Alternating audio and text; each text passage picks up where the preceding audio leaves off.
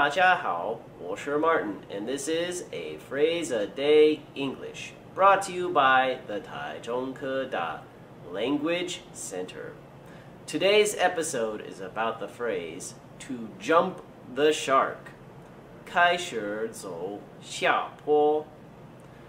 To jump the shark is a phrase that describes the point at which something starts to become bad or starts to go downhill.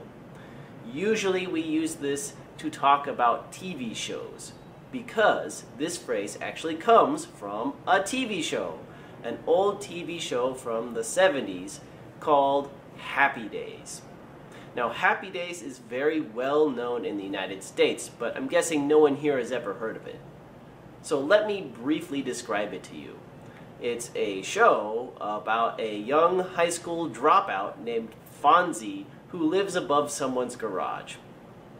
I think that sums it up pretty much.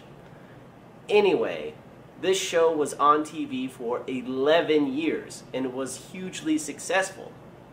Unfortunately, though, the writers started to run out of ideas and they started writing crazier and stupider stories.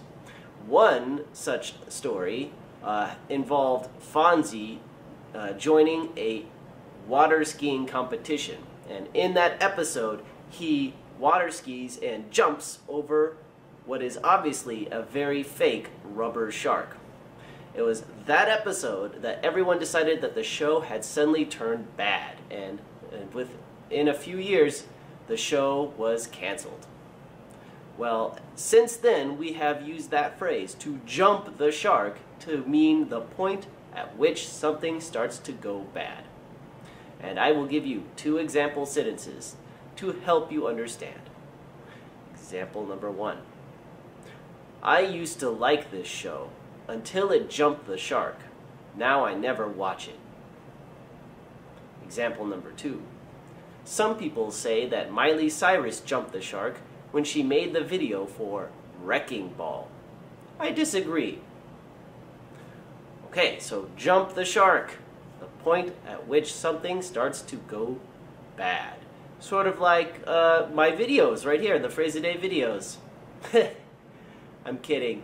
Phrase a Day videos were always bad. Alright, thank you for watching.